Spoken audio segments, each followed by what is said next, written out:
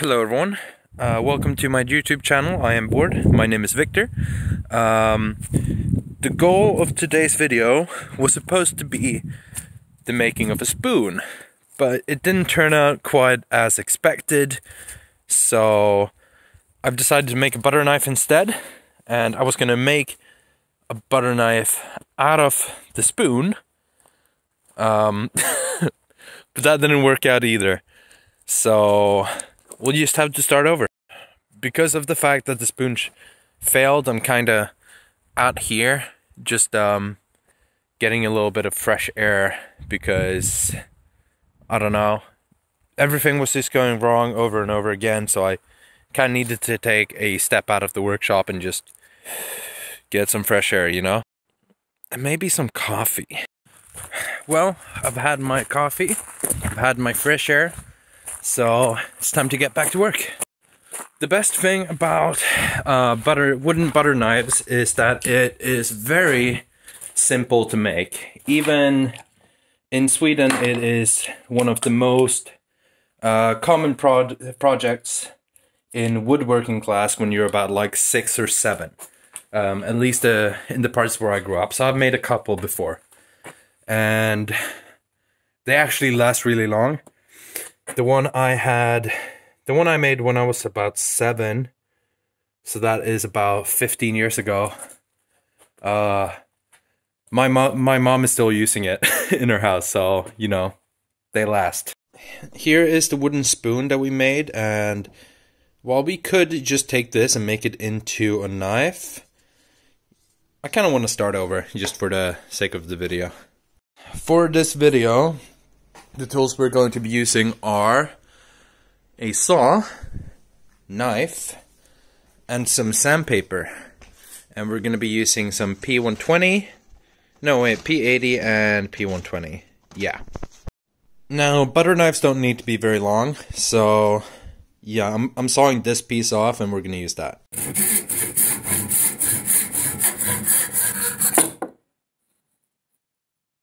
Whoops. Don't worry, this still works. I mean, we're not going to use this piece anyway, and we're going to be carving this into a very thin butter knife. I ripped the piece off, and now it's time to set up the tripod, the wooden tripod that I made in another video. Up around here, we're going to have an angle upwards, and I'm just going to carve this out. Really all we need to do is to, yeah, just carve this into like basically a thin wooden plank, and then we can shape it. So I'm going to be doing that, but that's going to take a while, so I'm going to speed things up.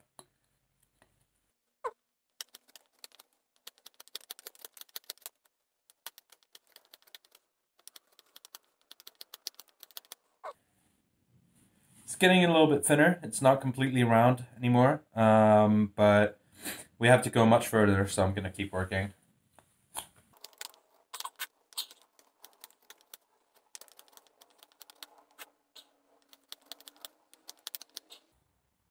Pause to speed up. Just to make sure, so that nobody misunderstands, I said that this is a very common project for children to make in Sweden. However, if you are going to introduce your child to woodworking, this is a great project to start with, but make sure you teach them proper knife safety and, you know, how to use a knife. And don't let the iPad teach them. You teach them. Resume.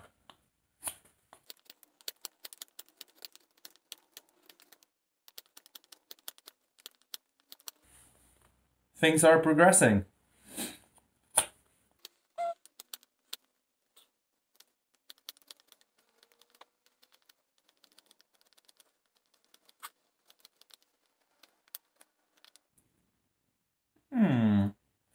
It's looking good so far.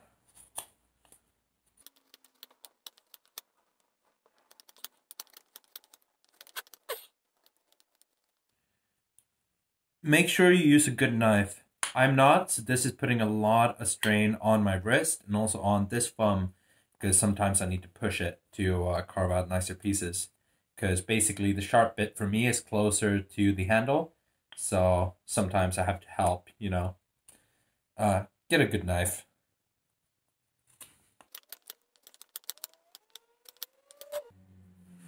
We're closing in.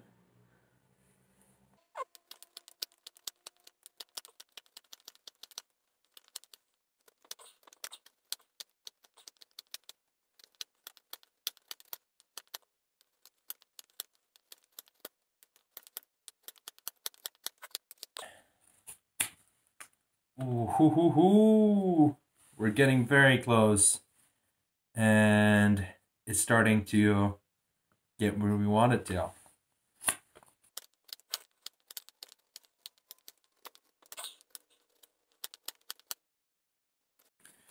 Ooh.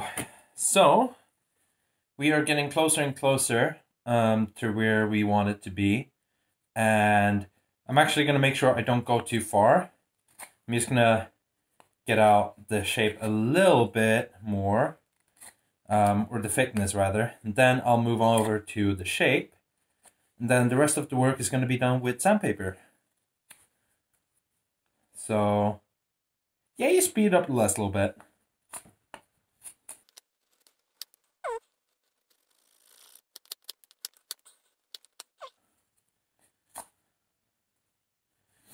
Ooh.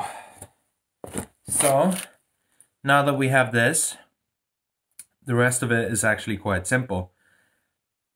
Here we're going to have nice little rounded shape like that, and then this is going to become, it's going to go up like this, and then it's going to curve out again, and that's going to be the handle. So I'm going to get this corner off to start with, and this is not going to take any time, and it's, you know, interesting to watch anyway, so I won't really speed this up. But let's see, around this corner here. All right.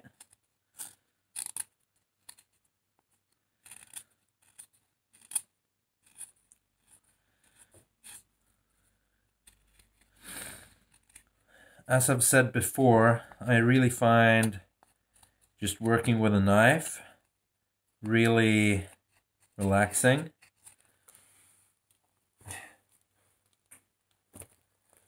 And I also find it quite soothing to know that should something happen in the world, you know, I have some skill to do stuff without a bunch of specialized tools. I don't need, you know, necessarily a bunch of powered tools either. And I can just make my own things, which is also really nice. So let's see. Yeah, that is coming along pretty nicely. But I kind of want this entire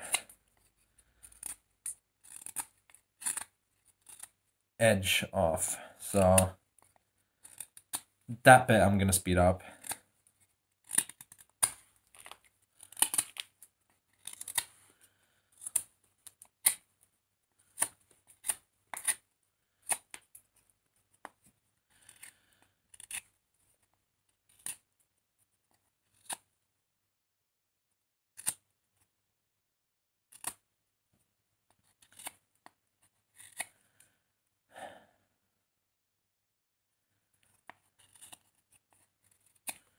Okay, so I'm not going to remove any more of that because I feel like I'm just going to mess it up and it's going to end up being too short. So I'll do the rest of that with sandpaper, but now we'll move on to carving out a bit of a handle. So that is just as simple as carving out the blade.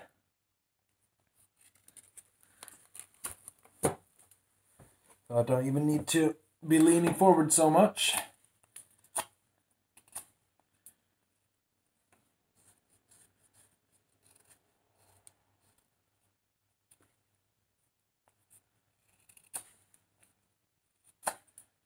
I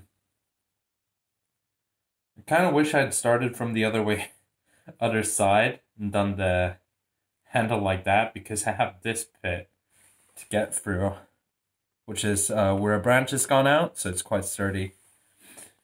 Because the fibers are aligned and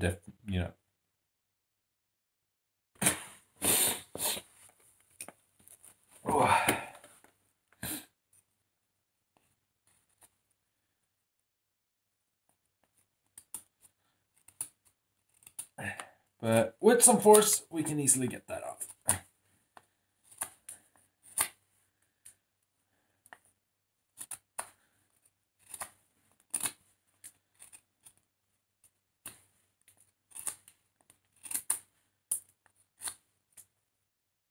Ooh, we're getting somewhere. But let's get a little bit more handle than blade.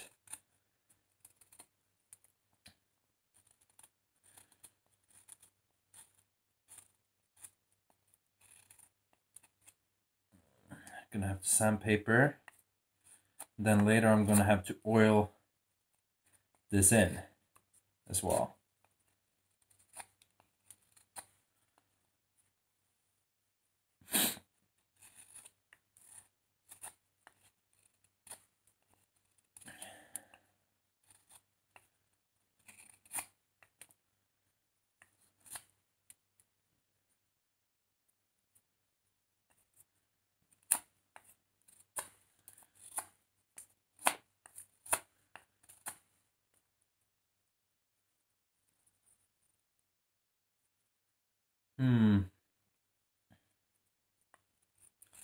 The handle is still too short. The blade doesn't need to be that long.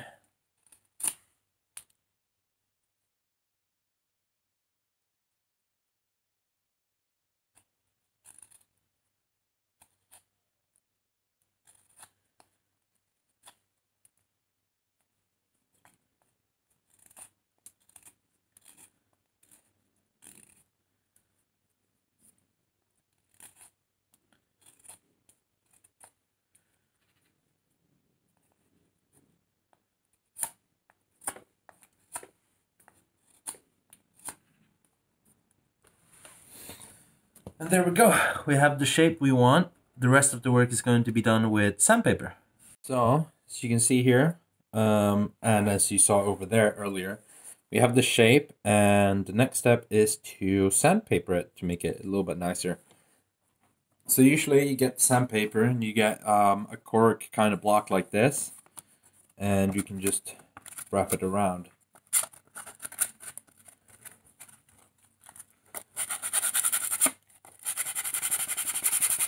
And as you can see, plenty of wood particles are coming off. And the reason why we do this is to smoothen it out.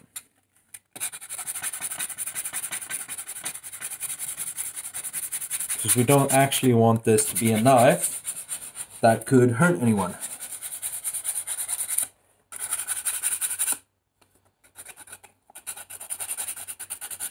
Kind of rounding all the edges and just making it overall more nice to hold.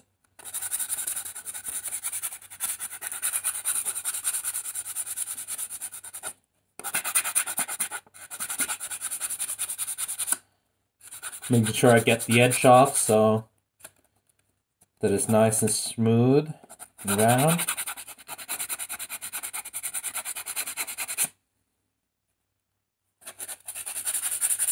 You can also do it like this.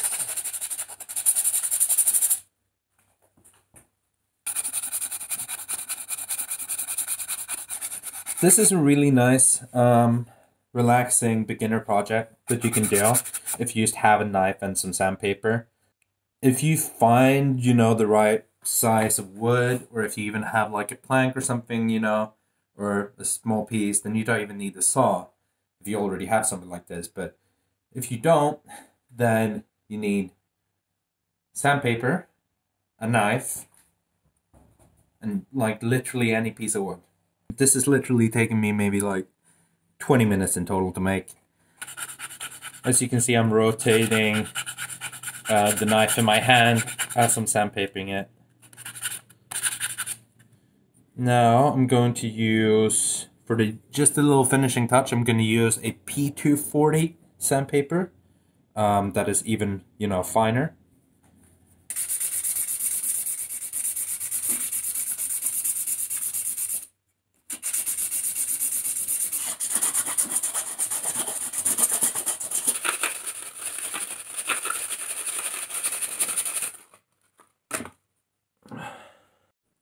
And there we go. We have a little bit of a butter knife. This is not as good as the one I made when I was a kid.